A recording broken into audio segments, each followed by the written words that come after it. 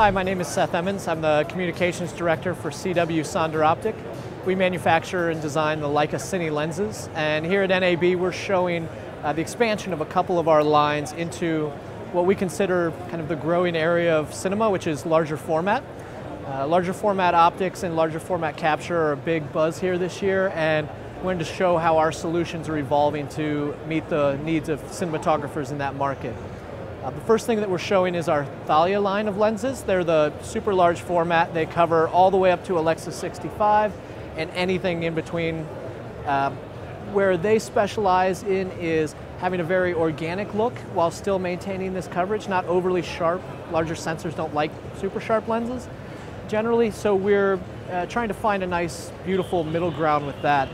We've added 3 new focal lengths, 24mm on the wide end, 120 and a 55, and all of those are really close focus, 1 to 2 close focus lenses. In addition, we're also introducing an LPL mount to work with ARRI's ALEXA LF camera.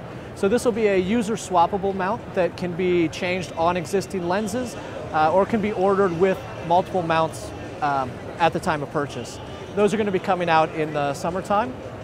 And then switching to our Leica M0.8 series, which are based on the iconic Leica M series glass.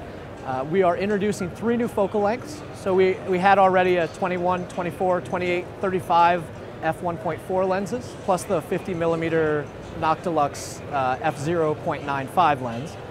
We're introducing a 50 f1.4 to kind of complete that super speed line, and then a 75mm f2.0 and a 90mm f2.0. So we'll have from 21 to 90mm focal lengths in that line.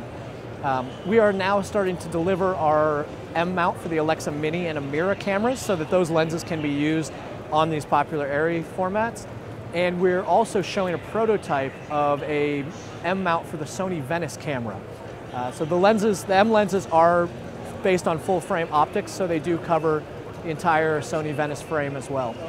And so what we're doing here, we're talking about that. We're also educating people on how shooting large format is similar and how it's different from Super 35 as far as your focal length relative change, your aperture relativity change, magnification change, some of these things that people are starting to experiment with. We really are looking to be a resource for people on that. And we have a lot of resources on our website as well, which is www.cw-sonderoptic.com.